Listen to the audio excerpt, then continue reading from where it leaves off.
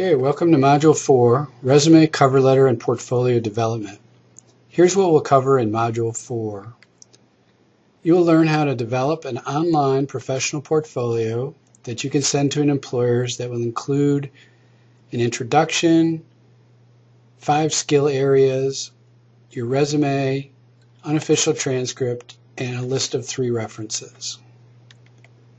You also put together a packet of information, including a job application fully completed, a copy of your resume targeted to the position you're applying to, cover letter, which is also targeted to your position. You're going to develop a business card that you can use at job fairs and networking events. So here are the assignments and their due dates. The portfolio project will be due by Sunday at 11:59 p.m.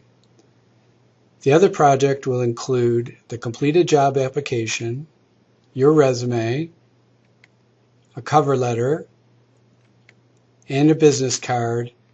All 4 of these need to be packaged together, put in an envelope, and mailed to me, Rick Roberts, Director of Career Services, Founders Hall, Building 2, University of North Florida, 1 UNF Drive, Jacksonville, Florida, 32224. It must be postmarked by Sunday. There'll be a quiz for Module 4. This is also due by Sunday at 11:59. And finally, journal reflection number 4. For this module, you'll need to create a journal entry and add the following: 3 things you learned in this module, 2 things you learned that you intend to apply in your online course, and 1 thing you still want answered about the contents of this module.